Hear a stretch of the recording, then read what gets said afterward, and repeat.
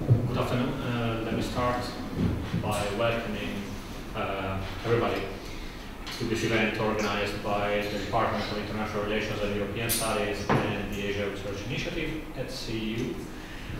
When we first started to think about the lecture on the Korean Peninsula, we thought that your coming and the timing of your coming here would be timely because of events that were planned in South Korea. So the parliamentary elections that took place last week and the forthcoming presidential elections. But when we started to think about your visit and your lecture here, what we couldn't foresee was the sudden leadership change in North Korea, given that North Korea had got us used to continuity rather than change. So in an unforeseen manner, your visit and your talk here today is extremely timely. So for those who do not know, Professor Kim is a professor at the College of Asia and the Pacific at Australian National University in Canberra, and she has written extensively on a number of topics, but particularly she's a leading scholar in the phase during which South Korea industrialized and developed rapidly in the 1960s and 70s, and in her work, Professor Kim focuses on the Park Chung-hee era. On this, she has published a whole range of monographs, volumes, book chapters, articles, more recently a chapter in a book that has just appeared for Harvard University Press, edited by Hyung-A and Ezra Fogel. So thank you for being with us, and thank the audience. And with this, I disappear in the background and leave it to it. Thank you so much. Well, let me thank you first before anything else, and thank you for coming here to see, well, to greet me. And then thank you for Professor Hyung-A and Professor Kim to invite me. Actually, as I said just before, I didn't realize Budapest was this far, far away, particularly from Australia. Much further than what I have ever imagined. So if I wasn't so ignorant as I am, I don't think I would have said yes. But being here, and yesterday, I had walked along the river, and I was deeply moved by your beautiful city. And it is a great pleasure and honor to be here, particularly in Central University, European Central University's this East Asia Initiative program. I couldn't emphasize strongly enough how important it is for anybody, even in Europe and even in Hungary, to familiarize the politics of East Asia right now. Never before in history, the modern history of development, East Asia is so crucial for every country to understand what is happening in world politics. So, having said that, today my presentation is mainly to do with the leadership transition in the peninsula. And as Professor Hyung-A just mentioned, I didn't plan this thing, but just happened to be this year is the extraordinary year.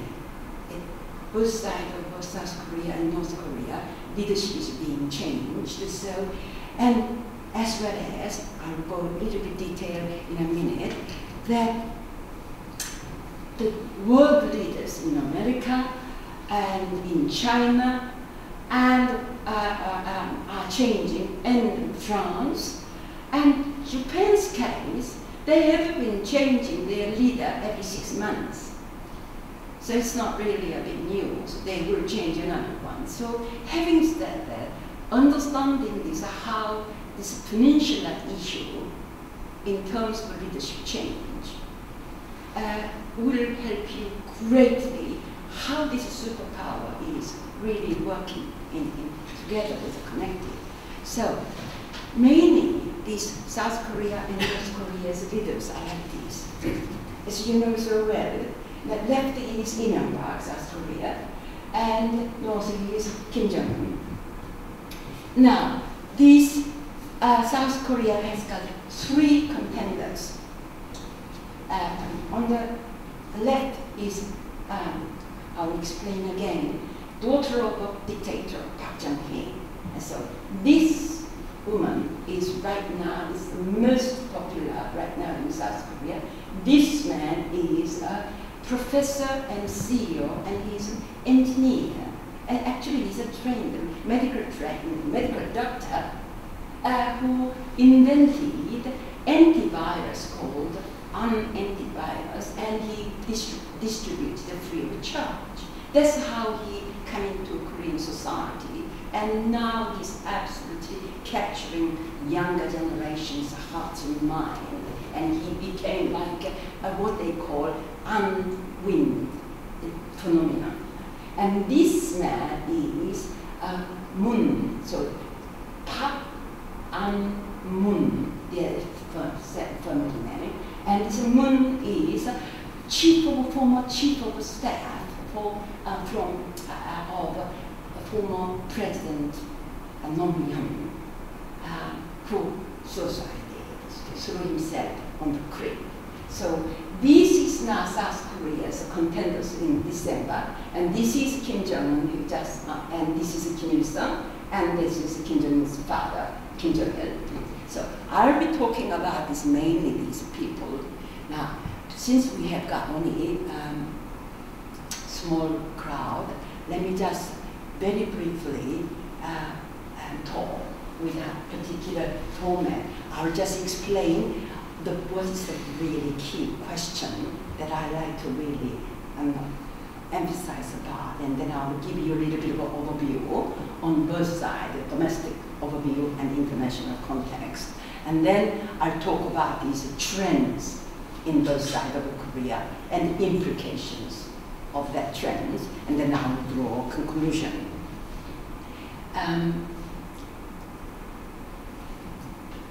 The key question is really, and we have to ask, why does Korean peninsula matter in the world, and particularly in world politics as well as in regional politics in East Asia? And what are these prevailing trends in both sides of Korea in terms of people's reaction towards each respective leader, and what will be the implications of these new leaders? And I would like to also briefly mention about what are the new trends of these 2 new leaders, because the societies have got a different set of trends. Naturally, leadership style is changing. So these 4 questions I will be mentioning in this talk. In Korea, both sides of Korea couldn't be different right now. 1948 divided, but in South Korea, its government had been changed 9 different times, and Myanmar is the 9th one. And South Korea is roughly about 50 million, and income is about 20,000. This is now because it's an American-led financial crisis. Their actually GDP has been reduced, but this year is about 21,000. And it is 15th largest economy in the world. And South Korea is, when I just said one of you, that South Korea is probably the country you have to see to believe. In terms of technology, it is the density of mobile phones is #1 in the world. That is absolutely democracy is burgeoning and regarded as is a beacon of democracy in East Asia. On the other hand, North Korea is, as you know, it's a 3rd generation inherited leadership. So Kim Il-sung 1948, and then Kim Jong-il last year he died, and now Kim Jong-un. And population is about half of South Korea.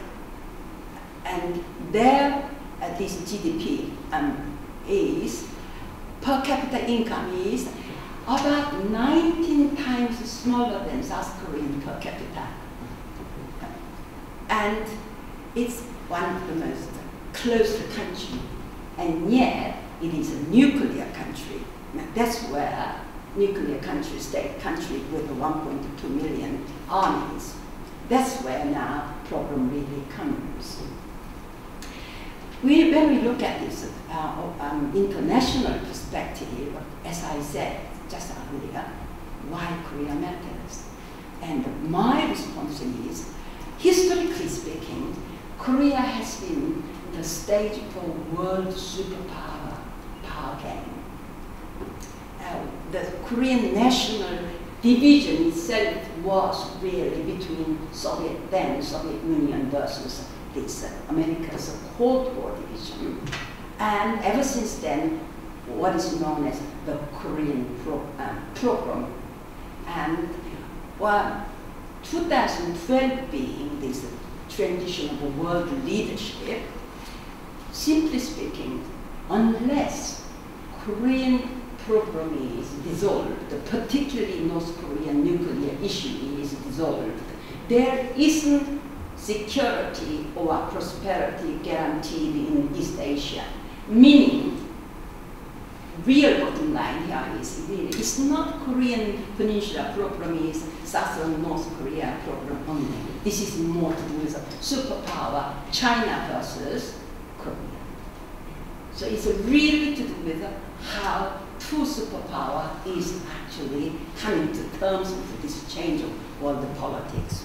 Now, coming to this leadership change, Kim Jong-un is, they are not really so sure. They are known, he is known as 29 years old, but no one is so sure. He could be 28, or could be 29, even he could be 30.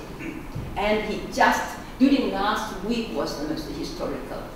Within 3 days, he became the first chairman of the party and chairman of the military committees, and also he is now first, what they call, first general secretary of the Workers' Party. So, and designating his father, Kim Jong-il, as the eternal general secretary, eternal chairman.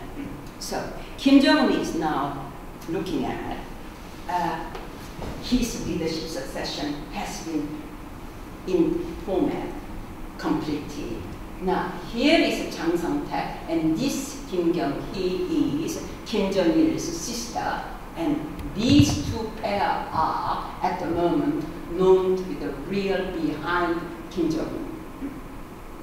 So, nobody knows, in terms of their hierarchy ranking, what high ranking they are holding. So it is very much to do with how these people are now yielding the power. Now these people are the key members of right now Kim Jong-un's system. Whereas now in this South Korea, Park Geun-hye just finished this Hanara. Park Geun-hye party is what we call New World Party. And they just finished the general election. Before general election, the whole country was completely swayed against ruling party. So her party was estimated that they will be very, very having a hard time even to achieve 100 seats out of 300. And yet out of expectation, she secured 152. So she won, absolutely won. That means now her position for the December election is going to, presidential election is much higher. And behind her, South Korea's conservatives are all unanimously behind her. Whereas in this opposition that these two men are, this man just now said that two conflicting news. He finally decided to enter December presidential election. That's one news. And then the other news will say, no, we didn't say that. So we don't really know, but I personally suspect that he might enter the presidential election. However, I personally think his times, even though he is very popular among 20th and 30th generation, I don't think he has got that much overwhelming popularity as he once had a few months ago. Now, this Moon is, as I said, he was a chief of staff of President Roh-moo-hyun, and he is a founding member of this Democratic United Party, and their campaign slogan is economic democratization. That's what they are campaigning. Difficulty here is,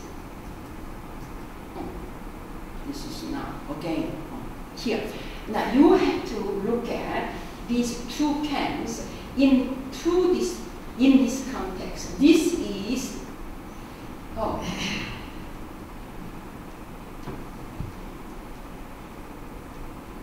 this is that I am so good at. Now. This is a dictator, Park Chung-hee, and this is the man and entered with the military coup in 1961. And 63 to 79, he was assassinated. And during his 18 years of rule, he made what South Korea is today. So this man is hated by half of the nation and adored by half of the nation. So his voters' popularity is fixed. About 30% of the nation's voters are behind her. Large reason is because of this man. Now, he really campaigned his economy first paradigm. This paradigm, this strategy was adopted by China, and today's Deng Xiaoping adopted his policy, and today's Chinese spectacular development is largely due to these Chinese bureaucrats adopting Korean model.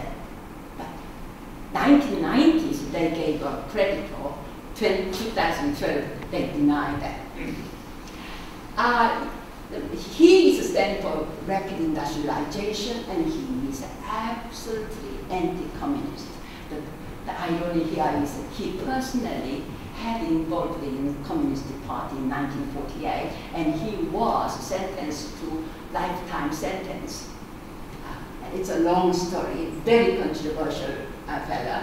Now, this was President Roh-moo-hyun who threw himself to the cliff behind his house, and he died in 2010, 2008, not 9, 10.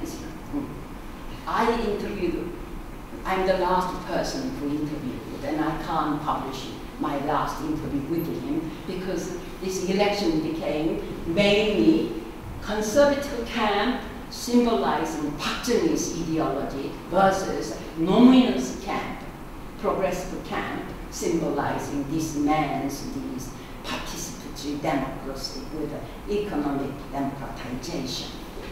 That doesn't mean he actually practiced it, by the way. Now, having said that, this trend is basically North Korea's trend is Kim Jong-un's succession is so far very solid. And I could go say, even before Kim Jong-un died, obviously he very, very organized after when he dies, what will be taking place one at a time. Now, Kim Jong-un's utmost duty here is maintaining Kim Il-sung's original ideology of Juche, self-reliance ideology, and plus so-called Kim Jong-il, his father's ideology called Sunggun. Sunggun means is military first. It was a policy as well as ideology. And Kim Jong-un reshuffled the military, and so military is pretty much under Kim Jong-un's now system. However, as you probably all watched it, North Korea launched this long-range rocket which only flew less than 2 minutes and failed. Does that matter?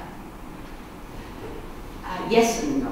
When I look at it, from outside point of view, yes, it was a great embarrassment and they failed. But from inside of North Korea, it doesn't matter much.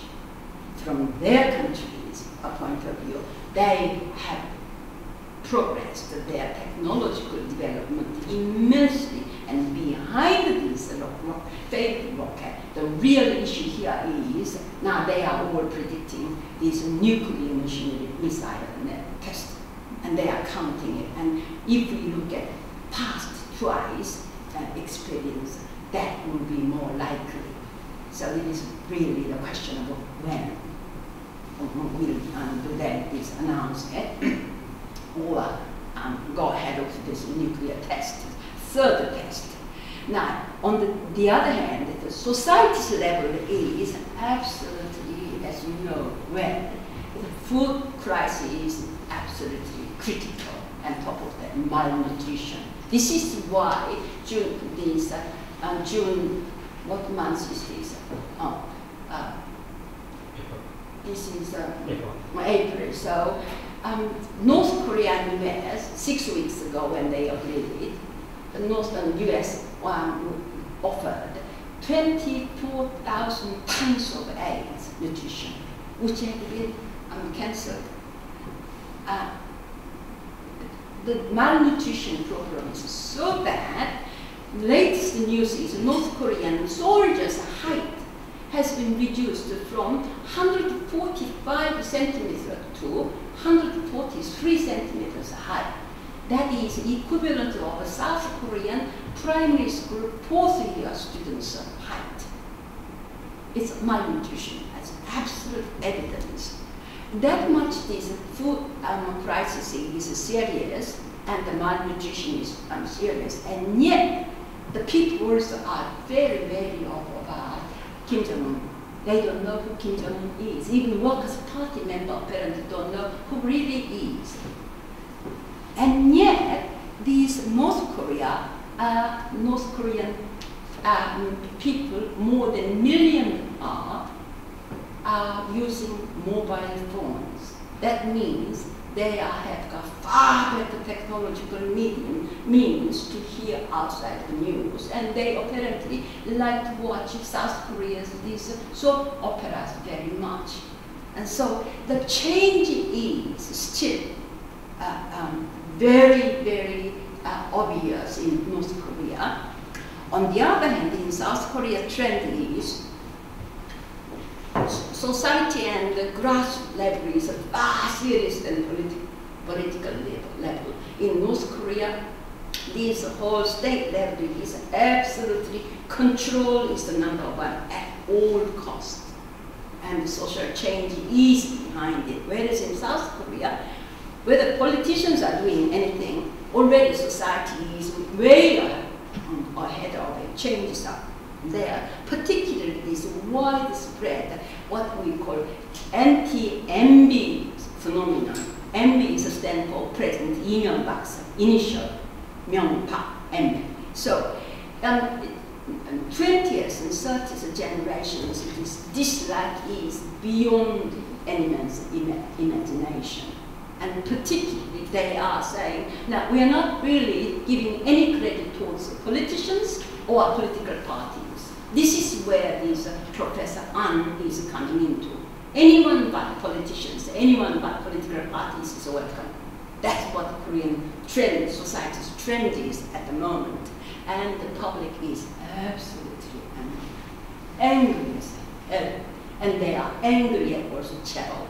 Do you know what is a chaebol? The conglomerates, Samsungs and LGs, Hyundais. They are saying this conglomerates monopolized power system has to be dismantled. That's what younger generation is calling for. Political level is now, because of that social extraordinary trend, the political level is now, both parties are calling for, they are promoting this welfare, creating welfare state.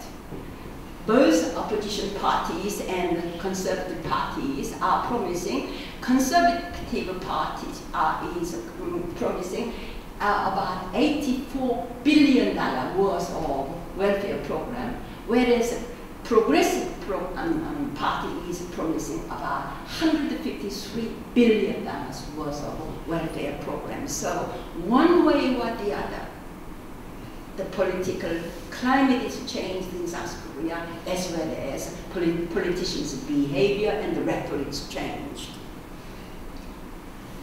Implications then, what happens? Way I look at it, this year is, as you know, 100th anniversary year of Kim Il-sung's birth. This is why yesterday, parade, in a minute I'll show you the photo, was so spectacularly shown. And they claimed, self-claimed about this arrival of Kang Sung-taek. Kang Sung-taek is actually, just literally speaking, is a strong and rich country. And that is the ideology that Kim Jong-il had been promised. 2012 will be the beginning year of Kang Sung, great nation. This is where Kim Jong-un is now declaring this Kang Sung-taek into a system. In other words, he's now inheriting his father and grandfather's ideology, self-reliance 주체, and 성군 politics, and plus Kang Sung-taek policy. But at the same time, Kim Jong-un has to solve this food crisis and malnutrition problem. Nevertheless, Kim Jong-un at all costs can't afford to look weak. He's got to look strong. And this is where yesterday's launching of missile, and outsiders I keep looking at it is just failed, but underneath that message is not really just face value of failed rockets test. International context is really not one word. Again, US, Korea, North Korea all got into another dilemma. What do you do? So there are still very strong argument that we have to, why don't we chastise North Korea? Personally, North Korea is not going to be doing anything by this punishment measure, because they have been punished for the last 60 years, and they have trained to be a survivor of punishment from the West for the last 60 years. So I don't personally think that punishment measure alone is going to be making any difference. So this yesterday, but the 13th, 2 days ago, this rocket launch failed one even. A lot of people are saying this is a covered test of missile technology. Yes and no. We can't prove. They insist, as long as they are insisting that that was purely rocket launching,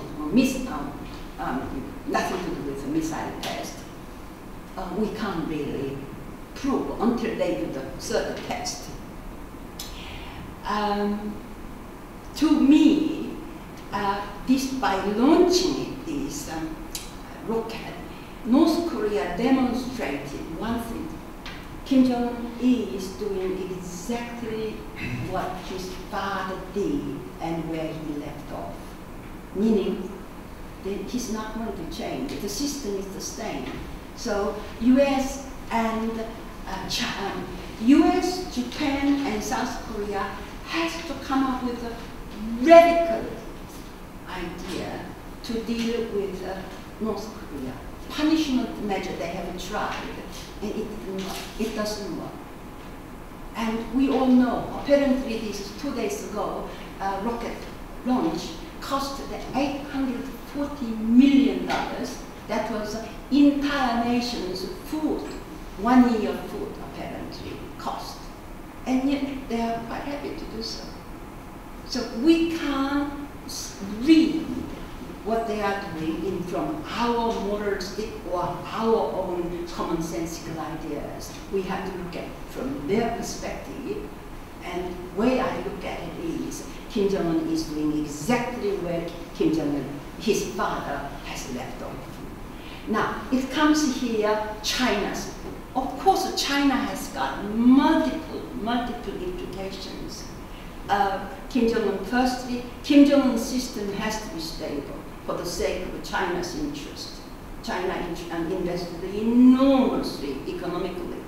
And so they want North Korea to be stable, and they have got economic interest, and they want North Korea to cooperate with their program, and also they have got, above all, they have got security interests, particularly North Korea as a buffer of this power shift. Whether US like it or not, already China is enormously power. So it's a question of whether US is willing to give and share the power in East Asia, or how much so that power balance, how that power balance is coming to sort of adjust it, the rest will just have to fit in. That's how we see it.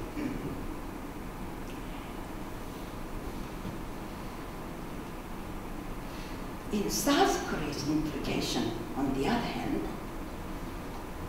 as I said, already general elections in 11th of April, general elections is completely the reversed.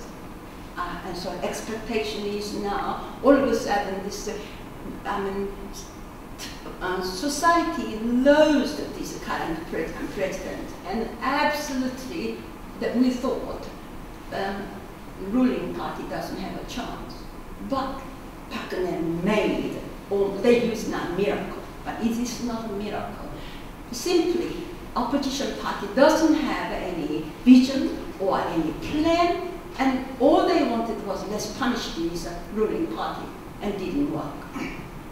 So there is a society level has got this extraordinary change and transformation is already on the way, and so this welfare state creation and is now shaping, and depending on this December election, how this ruling party and the progressive party is actually selling this their campaign strategy.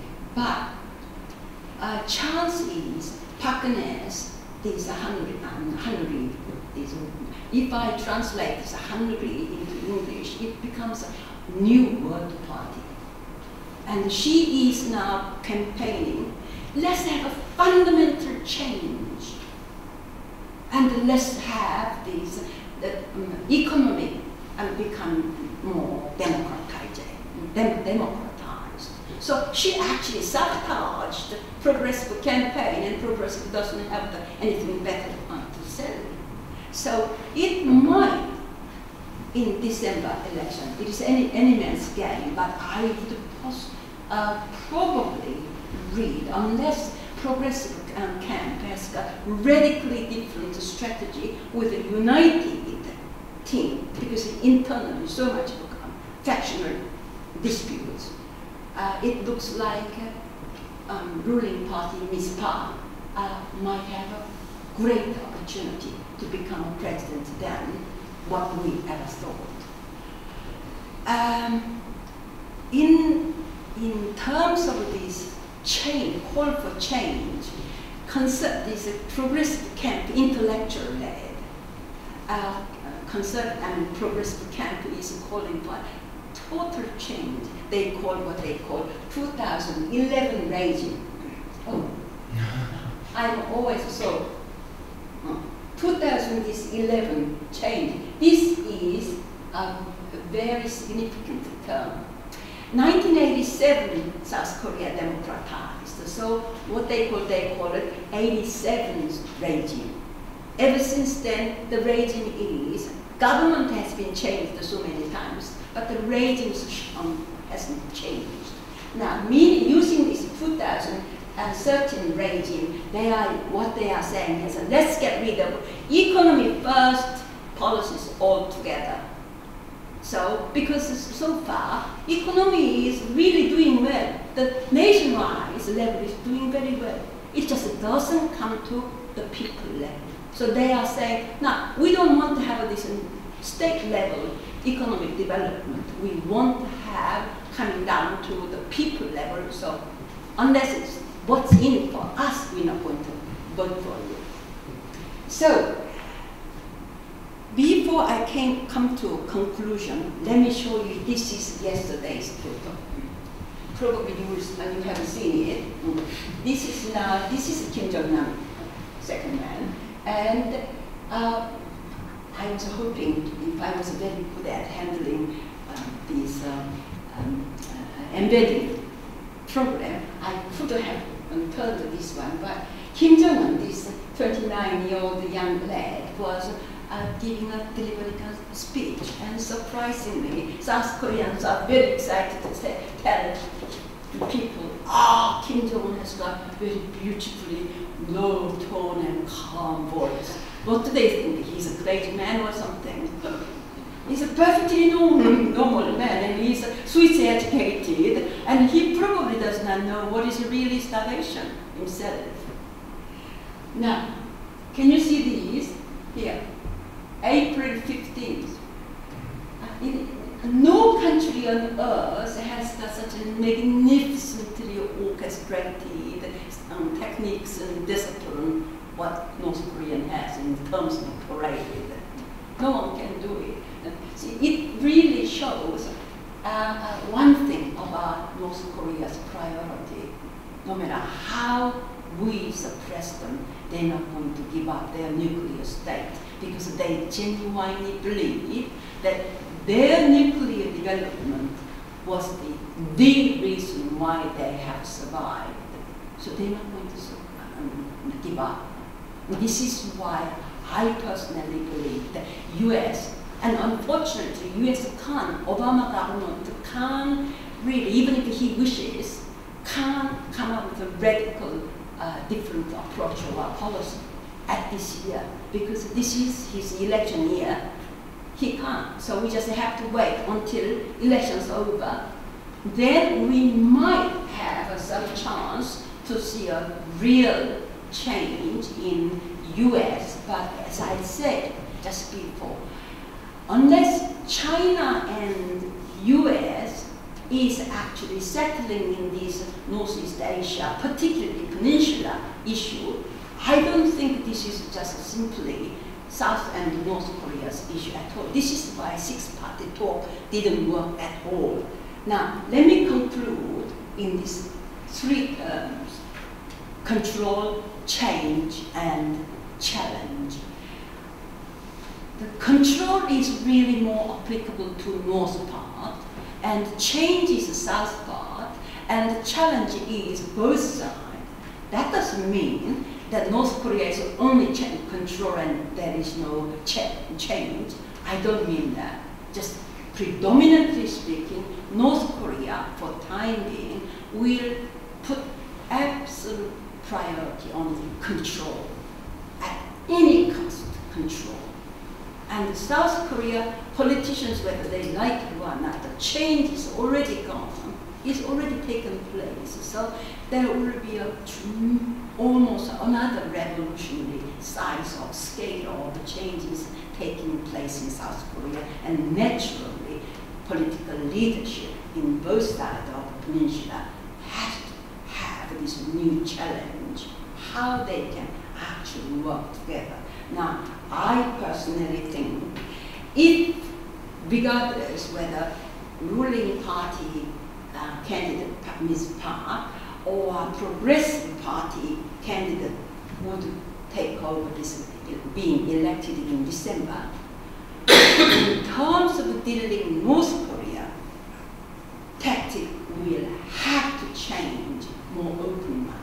Mainly because South Koreans, seeing last year's two incidents, one is a Navy ship sinking incident, and the other one is island being near Seoul, island being bombarded. they are absolutely made abundantly clear to this current government. You are single-handedly fault why this is so unstable. So we want you to talk to North Korea. So regardless whether conservative takes part and become president or a progressive candidate becomes president, there will be, their inter-Korean policies will be, I suspect, far more, let's say, more dialogue, or will be more dialogue than it's been under this current president, Lee Myung-bak. Well, thank you so much. I hope that this was really made some sense. Did I use up too much of time? No, perfect. Now, I'll be very happy to answer if any of you have any question. Thank you very much for taking us on a journey, a fascinating journey through the Korean peninsula. I have a couple of questions myself, but before I do, sure, yeah. Could you just introduce yourself briefly and then? Thank you very much, Professor Kim, first of all, and thank you for the possibility. My name is Samuel Stokace, and I work for the Hungarian government. Together with my colleagues, we come from the Ministry of Foreign Affairs, so please take my question as a question coming from a government officer. However, we are very much interested in your assessment, and thank you very much for providing us the opportunity to listen to this evaluation.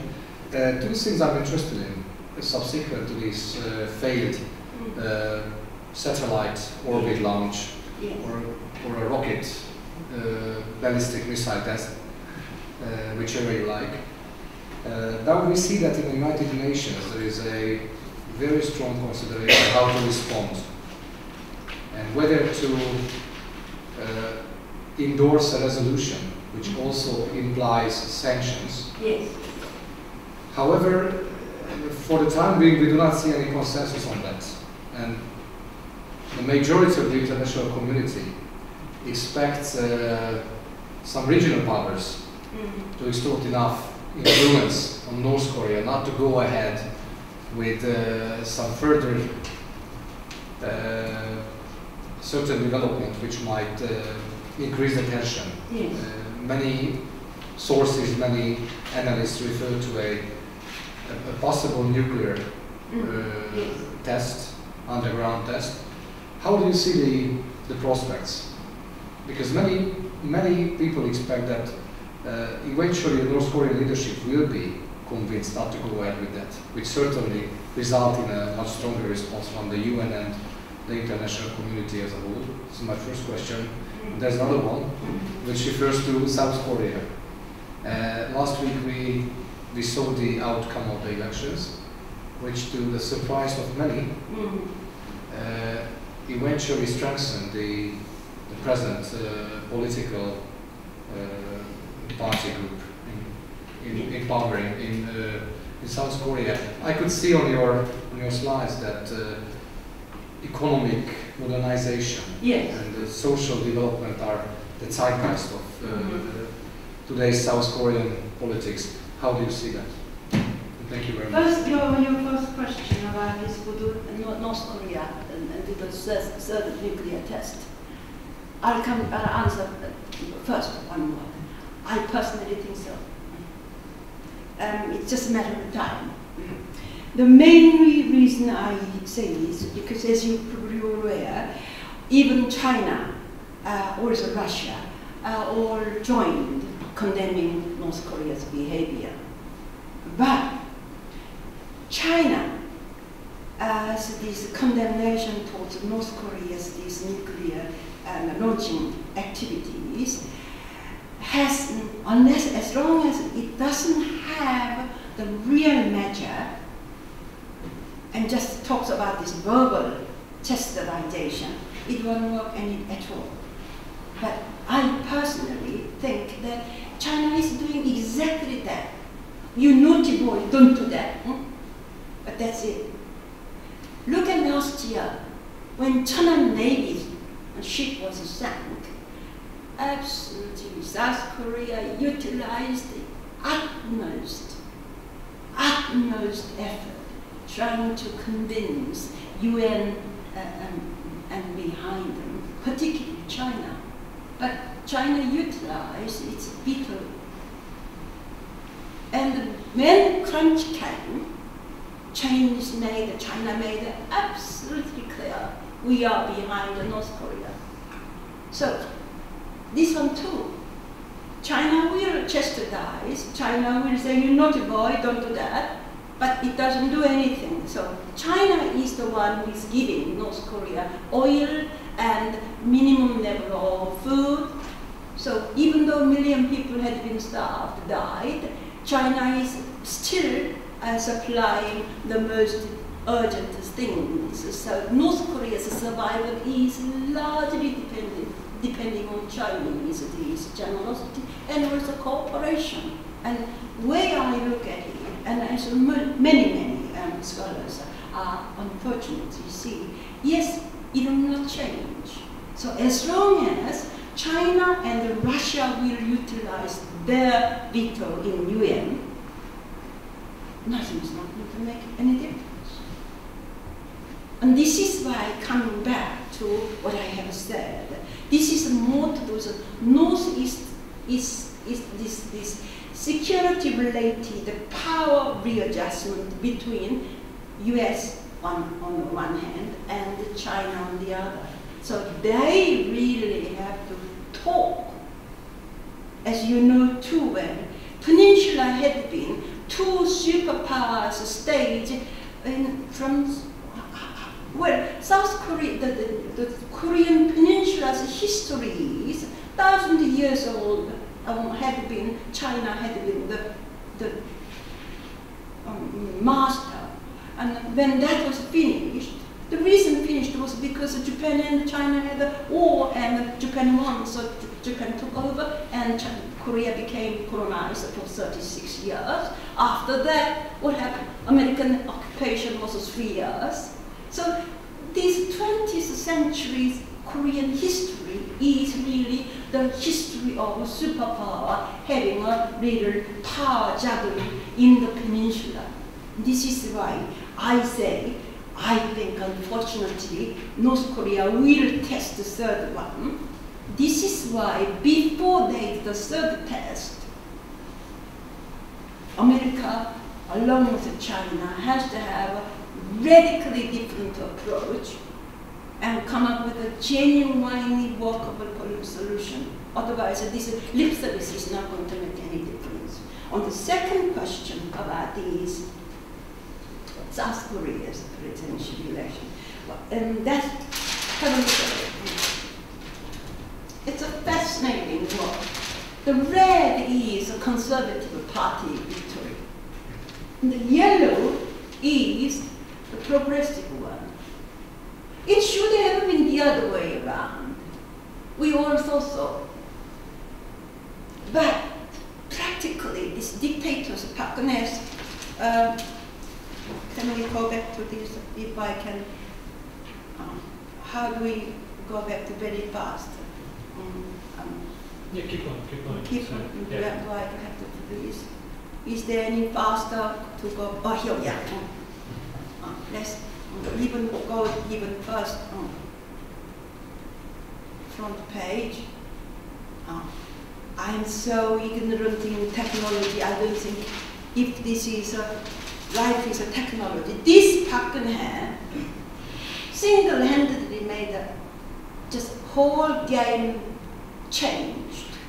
So even though this An Chol-soo is like it's a unpredictable figure, but actually nearly 2 months ago he donated a huge sum of money, and whole nation's younger generation, 20s and 30s generation, was absolutely mesmerized by him.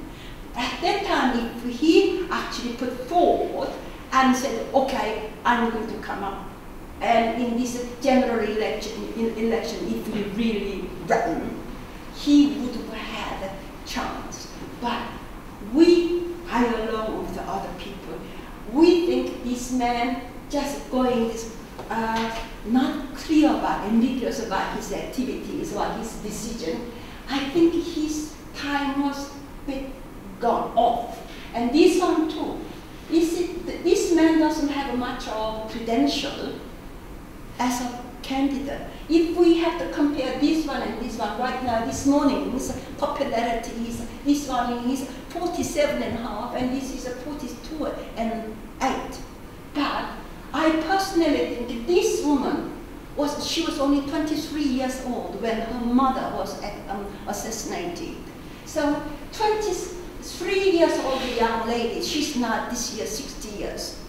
She has trained for the last over 30 years political games. So I don't think he or any man in Korea at the moment has got political maneuvering skills or experience as she does. And also, I happen to know her for the last 20 years, and I have to tell you, she is not just a daughter of a dictator. She has got fun, she's charismatic, and she is absolutely determined. And on top of that, she doesn't owe to anybody. So if she becomes a president, she can actually do a quite radical reform because she doesn't owe anything from anyone. And that's how I read it. Does that make sense? Yes, sir.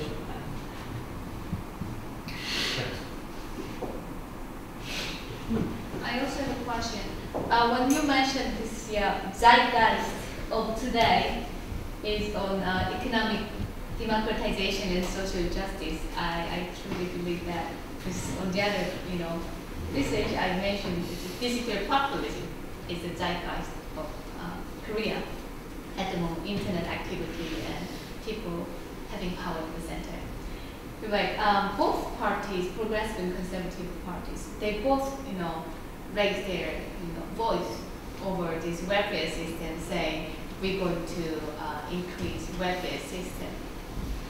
But I wonder how they're going to balance this high economic performance at the state level, and also at the same time, distribution to people, without telling us where they're going to raise this revenue to distribute equally to the rest of people, at the same time having high performance of economy in the world economy. So if they have any opinion on that. That's where really interesting is and this man is saying, let's use common sense. So he's going around all these different universities and in the name of use cap, okay?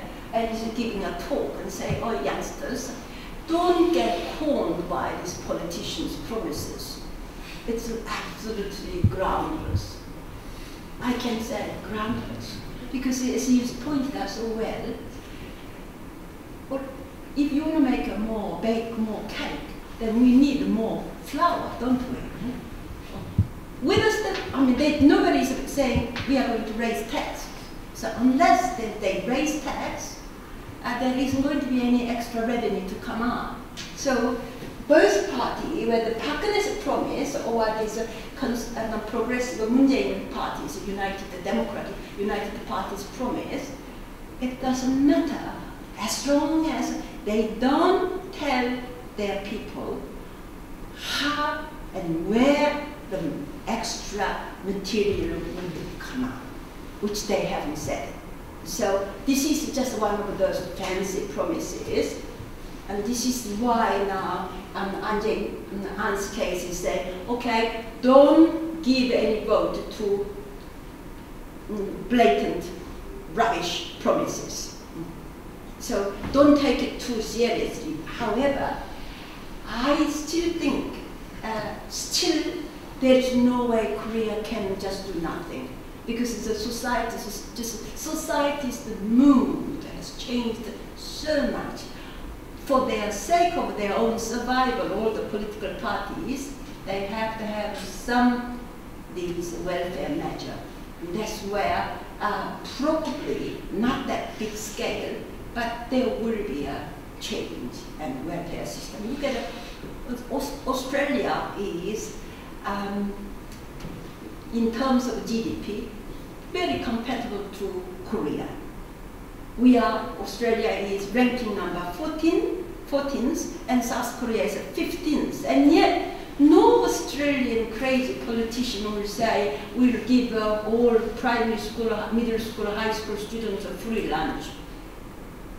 That's what Korean government is actually promising it. And the university tuition will be halved. No politician in Australia is saying that. And if anybody says like that, we would say, has he gone mad? So South Korea is at the moment has gone way beyond their credibility in terms of promise. But I suspect it'll come down a little bit, I think. I also have a couple of questions. The first one stems from my ignorance about South Korean politics. And it's more of a curiosity. You said just earlier that Park Geun-hye doesn't owe anything to anybody. I wonder if you could say a bit more about the relationship between her and the chaebol, particularly when you said that, well, should she become president, then she could, in principle, introduce changes that would be so radical that could actually change, presumably, Korean politics, society, and economy. So I wonder if you could say a few things about that. And the second question is about North Korea. Over the last couple of days, we hinted a bit about possible roles played by that the European Union could play in the region. And I wonder whether you see anything beyond the usual food aid provider, which is normally what the European Union does when it comes to North Korea. Sends a bit of food aid, but then not much on top of it. I mean, do you have anything else in mind in terms of what Brussels could do with regard to North Korea? This is very interesting. When we look at, let's look at 1995 onwards. 1995, North Korea was talking about this nuclear test, okay? So from 1995 onwards to 2012, US, with all that intelligence power, with all that money, with all that network, they negotiated with North Korea. But we can always have this admit, who got the most? North Korea. Because US keep, even though US and Japan and Korea, they all have got their own set of these preconditions.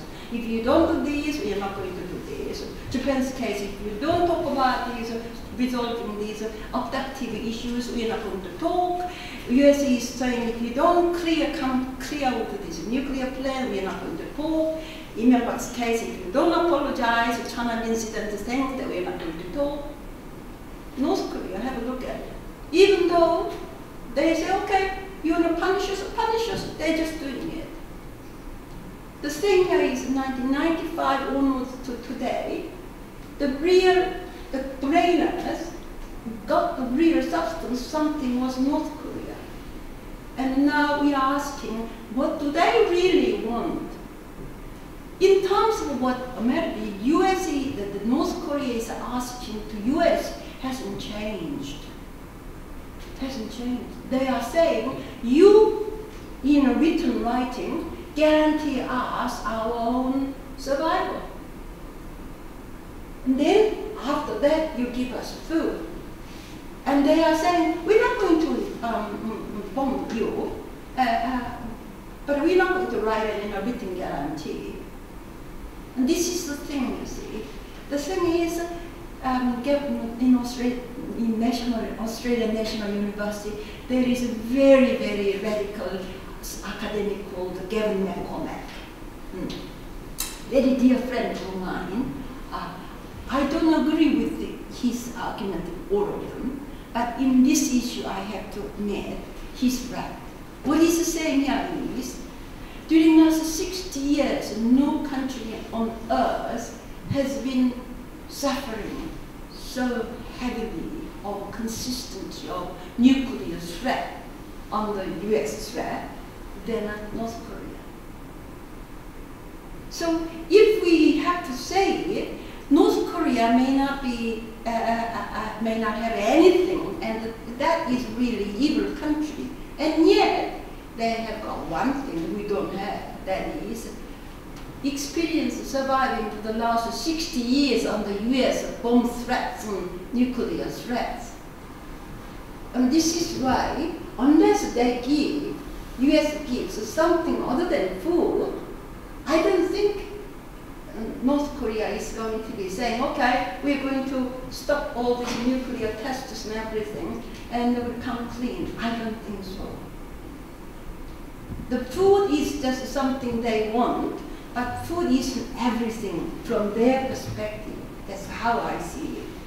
And your first question about this, whether if and when is Park Geun-hye becomes a president, would she be able to reform chaebol? And what's the relationship with the chaebol? I'll tell you, her relationship, this is her strength as well as her weakness. That is, inability to trust anybody. She trusts no one. Why? Because she was only 23 years old, a young woman, when she saw her mother being gunned down, and 5 years later, her father was gunned down. So, all these years, she saw and she lived life of this political life where nobody is worth trust. One thing, and on top of that, she doesn't have any relations with any of the conglomerates. She doesn't get on with Samsung, she doesn't have any connection to LG or Hyundai or Hyosung or any conglomerate. There is no even tiny bit of a scandal involving this woman to any money line. And this is why she is in that regard. She's almost clean as a whistle.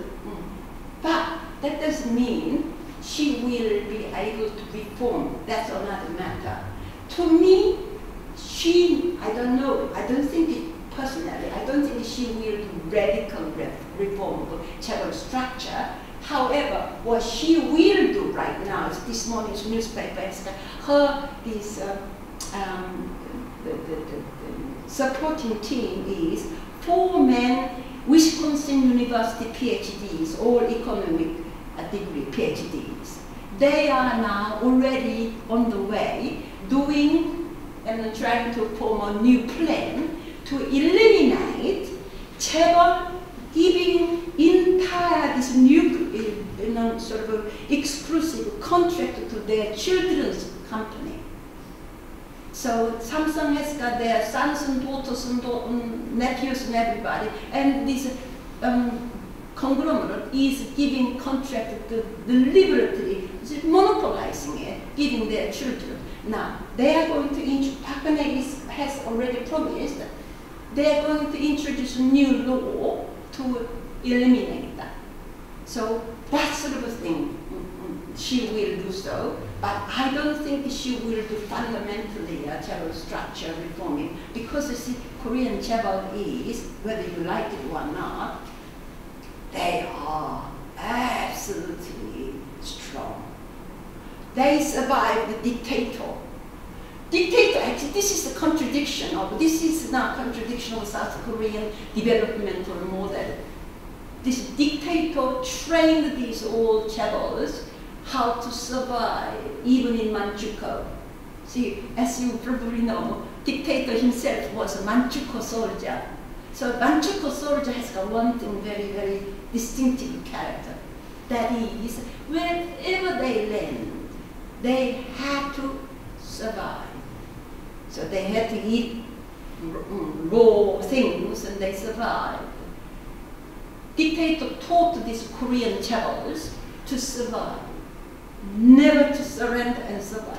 That's what Korean chaebols are. Korean chaebols are, even if you hate certain elements of their structure, they are strong survivors. They are far more innovative than Japanese. This morning, Sony was in BBC News. Sony apparently in the 80s, even 90s, had an extraordinary share of this electronic market in the world market. Now it has come less than 2% or something like that. And the fundamental flaw in Japanese company, Sony, is apparently they are not innovative thinkers. South Korean cellos are very competitive and very innovative. And I don't think any politicians, individual ones, will have that power or strength to restructure South Korean cello structure at all. By the way, Samsung's case, there's a saying, Samsung is not now bribing any politicians. That's a too unsophisticated bribing system. What it does is, Samsung created this exuberant grant scholarship program. There isn't any thinking man, upper echelon Korean society, who hasn't received one stage or another, apparently Samsung-related grants. So they are the children of a Samsung conglomerate. So whether you go to the High Court, or you go to National Assembly, or you go to universities, it just says Samsung men are everywhere. That's the problem. It's a horrendous issue. So if there are no other questions, let me thank you for sharing your thoughts for a very interesting lecture and the audience for the questions. Thank you so much. I'm greatly honored, and I am particularly grateful that you are busy people from ministry come here and share your thoughts with me. I will carry these beautiful memories, and when I go back to Australia, actually Australian Korean ambassador to Australia is very nervous about me traveling everywhere because he thinks that I'm not very... The former Korean ambassador to Australia has just visited CEU last week. Ah, yes, really? yes. Head of the Korea Foundation. Ah, yes, yes. Yeah. Network is closed. Well, Kim-san was the Australian ambassador, Yeah, you know that's that. right, yeah. And then before that, he was the Yonsei University Yonsei, International yeah. Relations professor. Well, he knows that I am off the record. Everything is good. Yes. Well, put it this way.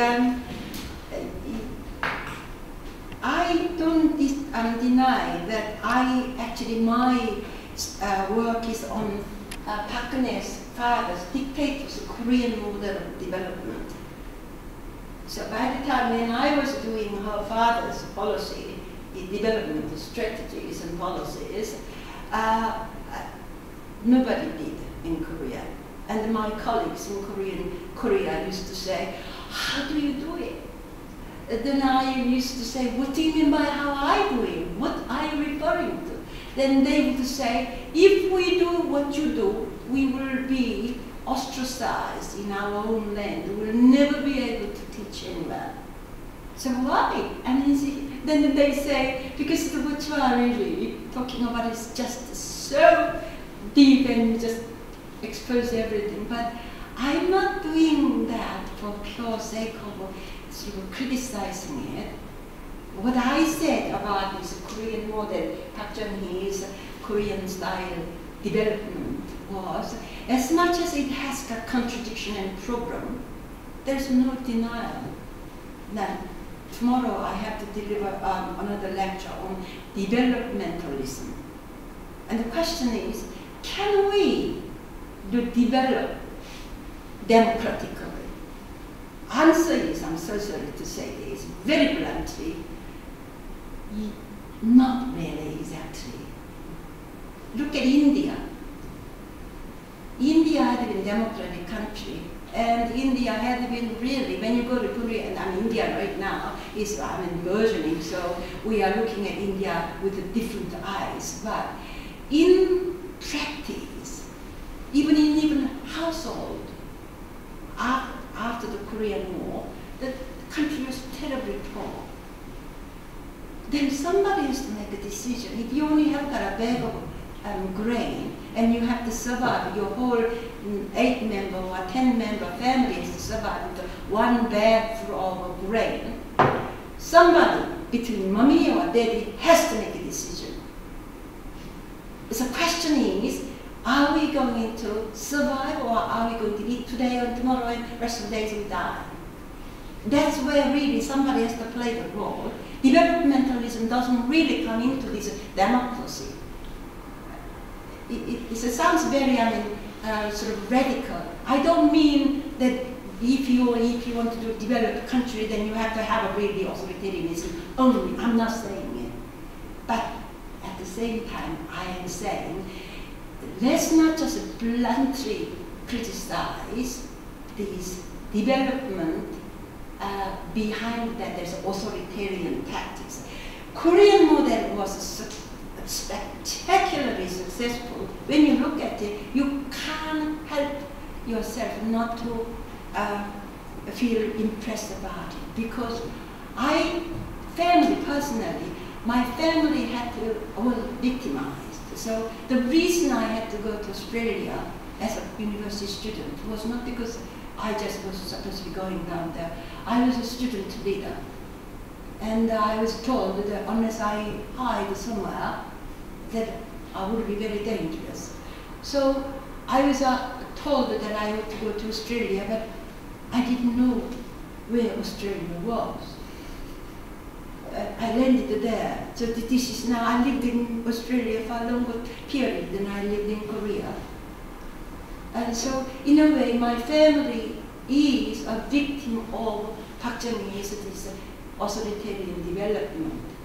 So when I was writing this book and see these U.S. archival materials and South Korean materials, and there were so many days I wept and wept and wept because I resented so utterly. But the thing here is, I can't deny the fact that extraordinarily planning and extraordinary discipline. The South Korean model of development worked so spectacularly because it is extraordinary, stage by stage, planning and discipline. The whole nation had discipline. And this is why I am saying this woman's today's popularity largely is due to her father. Please look at this map. Here, this is where the previous 2 progressive presidents was, particularly in this part.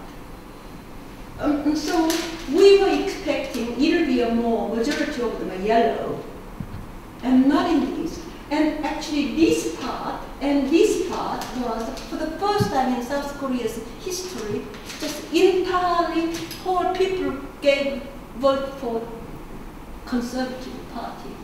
Why? Because they haven't forgotten what their Park Geun-hye's father did to them.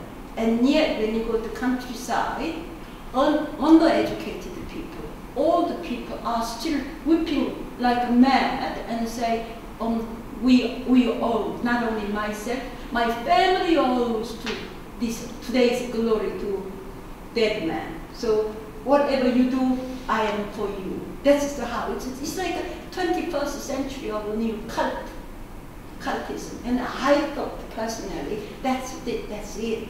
But in this campaign, she demonstrated a new dimension.